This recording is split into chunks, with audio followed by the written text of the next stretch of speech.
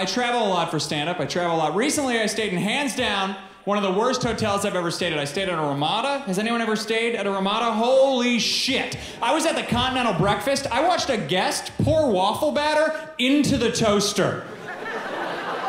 He filled it all the way up. I saw him staring at me, so he saw me staring at him, so he stopped, maintained eye contact, and then he just topped it off. I was like, I have to talk to this man. So I went up to him and I said, excuse me, sir, what are you doing? And he goes, huh? Oh, I'm making French toast. And I was like, actually, that machine doesn't make French toast. And he goes, no, but it makes toast. Here's the thing, he's right, a toaster does make toast. So to a man pouring waffle batter into a fucking toaster, I had to be like, yeah, give it a shot, I don't know. If it works, I'll take a piece, I'm an idiot. And my hotel room at the Ramada, above my bed was a little sign that says, please do not remove mattress from room.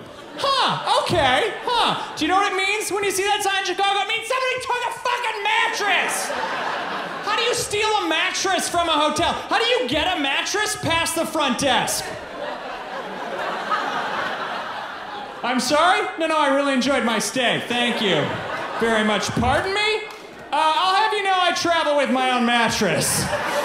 The TV is mine too, I'm coming back for that. By the way, somebody broke your toaster.